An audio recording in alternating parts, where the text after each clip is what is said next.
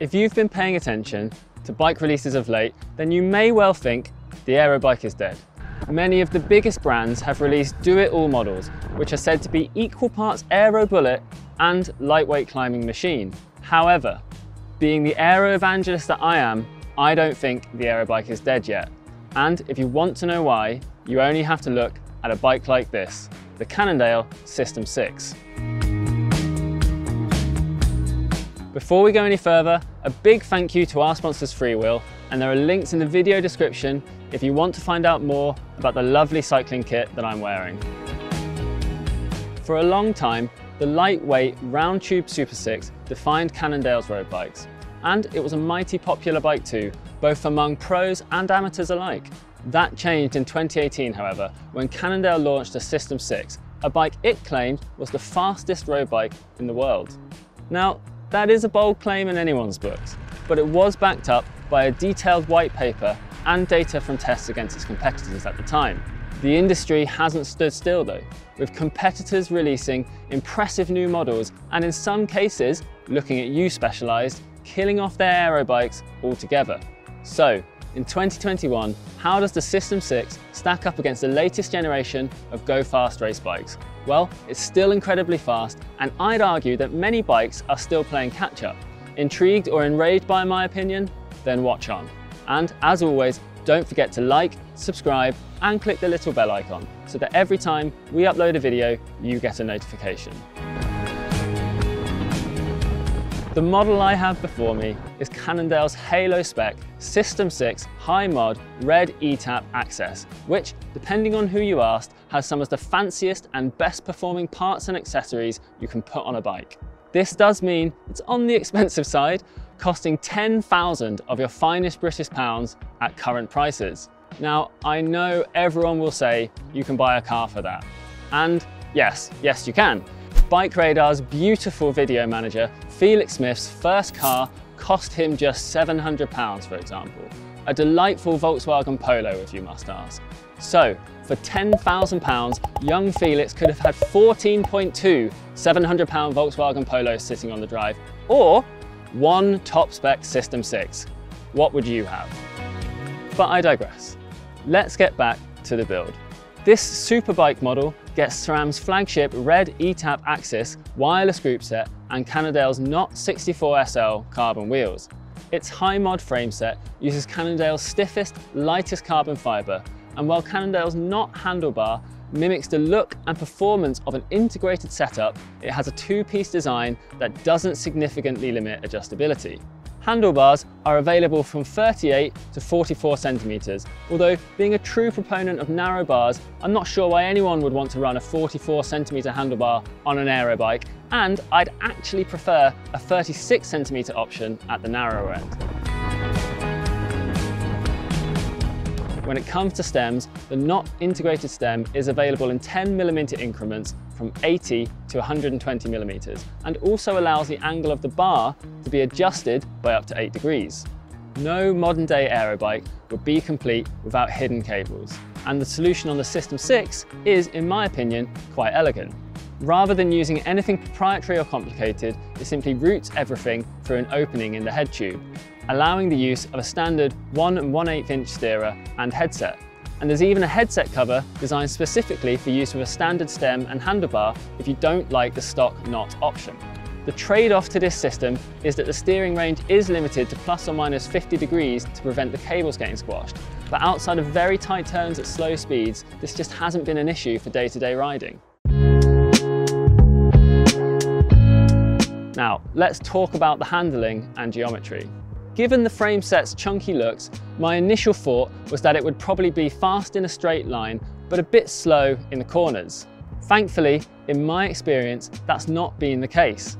It is rapid in a straight line, but it also feels nimble and exciting when you're throwing it into tight corners or attacking your friends on a group ride.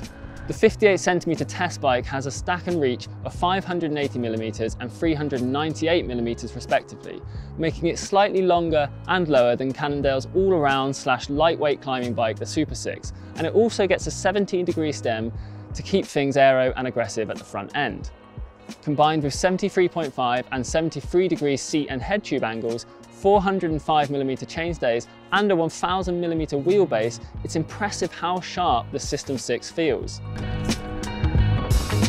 At 183cm tall, I'd probably get a 56cm frame if I was personally buying this bike and put on a slightly longer stem and a narrower bar, but all things considered, this 58 was fine for testing. The SystemSix is surprisingly comfortable too. While the front end is all about aerodynamic efficiency, the chainstays and the seat stays have both been optimised for compliance.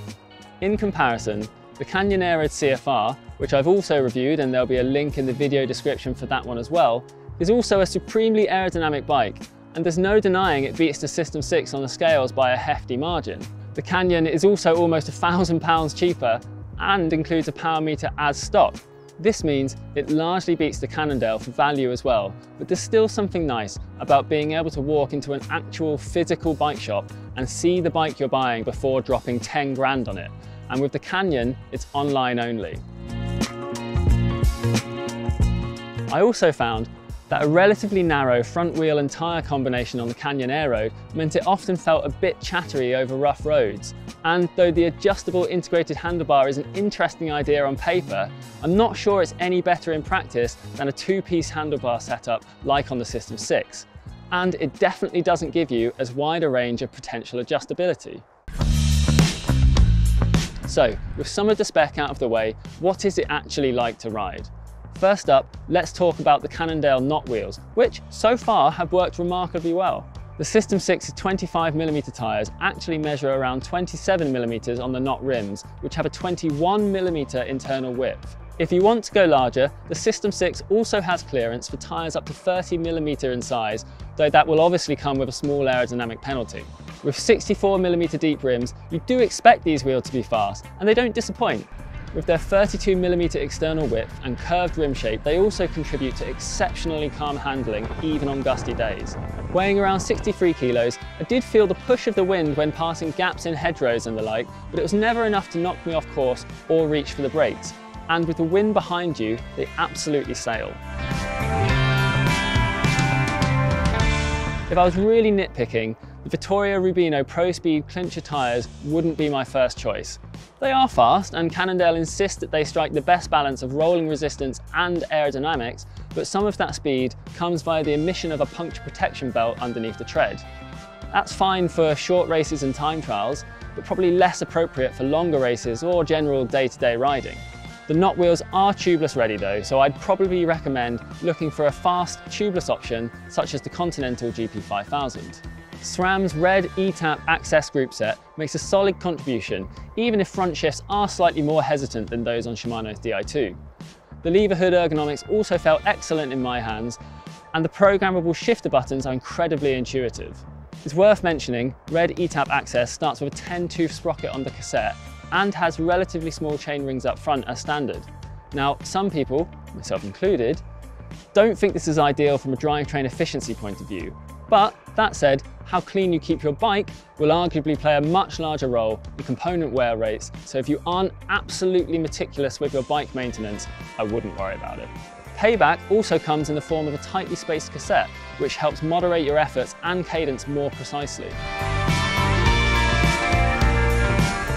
Next up, we have the brakes, which, as you'd expect, come from SRAM. They're red hydraulic disc brake models with 160mm front and rear. They offered plenty of power and modulation throughout testing, and I had no issues when it comes to stopping efficiency. The brake pads do sit very close to the rotor, however, so it was possible to elicit a little bit of rub when climbing out the saddle. Does this tiny bit of rubbing cost you anything in terms of watts? I don't really think so, but annoying noises like this are typically one of the irritations with disc brakes on road bikes. Finally, let's talk about the weight of the SystemSix. But before I go any further, let me make a statement which may break the internet and enrage all of you commenters at the same time. Are you sitting down? Here we go. When it comes to going fast, even up climbs, the weight of your bike isn't really that important. Internet, come at me. Why would you say such a thing, I hear you ask? Well, you'll have to read my 5 things I learned from testing the latest aero bikes article on BikeRadar.com. The link is in the video description below. In there, you'll find all kinds of opinions which will either delight or enrage you in equal measure, depending on your perspective. Anyway, back to the SystemSix. Out of the box, this size 58 weighs 7.9 kilos without pedals or bottle cages. And I know that isn't going to impress many people, but as I've already said, in my opinion, this doesn't really make any difference to how fast the bike is. The aero gains are worth it. A final note on those aero gains. Obviously, to properly test aero bikes, you do need a wind tunnel or a velodrome and some fancy scientific equipment, neither of which we routinely have access to. But I can give you my subjective opinion from testing lots of aero bikes, and that is that this bike feels very fast practically all of the time. And don't forget, if you want to know more about my opinions on testing aero bikes, click the link in the video description. Well done if you've made it this far. Here's my bottom line on the Cannondale SystemSix. There are few bikes that I've ridden that come close to matching the sensation of speed you get with the SystemSix, and the fact that it combines that with excellent handling and a comfortable ride is fantastic. Yes, it is expensive, but all top spec bikes are. You can also buy this bike from a physical shop, and the frame set does come with a limited lifetime warranty, so when you compare it to similarly spec'd competition, it's actually quite competitive. Of course, if you don't want to spend £10,000 on a bike, then you don't have to, or you just simply don't have to get the top spec model either. But enough of my opinions. What do you all think? Is bike weight irrelevant, or is 7.9 kilos too heavy for a race bike? As always, I'd love to hear what you think in the comments. Thanks for watching, and goodbye.